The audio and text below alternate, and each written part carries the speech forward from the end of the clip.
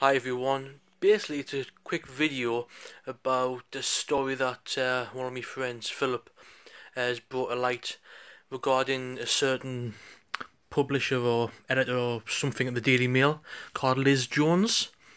Basically calling people who go to conventions saddos and haven't got girlfriends, wives, that kind of thing, haven't got lives. I think it's absolutely disgusting. And I'm not trying to be the voice of the people or anything like that, because I'm not. All I'm saying is that I think Liz Jones needs to take a good long look in the mirror. I think you are a very sad individual person yourself. I've got a wife, 3 kids, happily married. I'm not a saddo. I collect wrestling figures. Yes, wrestling figures, look.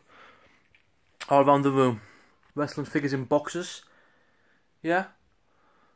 All around there. Does not make me one little bit sad. Not sad. I'm a collector. I enjoy this hobby. Would you call someone who goes to football sad? No. Because they enjoy going to football, or cricket, rugby, or any sport, or anything in life. If people like to go to the opera, are they sad? No. If people like fashion, are they sad? No.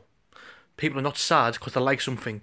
If they have a hobby, if they have a love, a passion in life, just do and be able to do what they want without sad little people like you, Liz Jones, just basically slagging them off. It's absolutely pathetic and ridiculous. In the Daily Mail, you're just as worth actually publishing it. You've published this to go out to God knows how many millions of people who buy the paper or see it online, and you think it's funny. And just think it's good to call people saddos, and then even putting the fake newspaper reports about Pamela Anderson charging £20 for a chat, which was wrong. She was there to meet fans of her work of his beer watch. People might think, oh yeah, going to see Pamela Anderson because she's good looking or etc. that kind of thing. So what? Once again, if people like somebody, let them like them. Let them live the life the way they want to.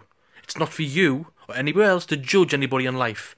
If you're gay, lesbian, bisexual, does that make you sad? Are you straight? Does that make anybody sad? No, it's their life choice. So it doesn't take people like you to say stupid things like that and possibly upset and put them off doing something that they love. So maybe Liz Jones, have a look in the mirror, love.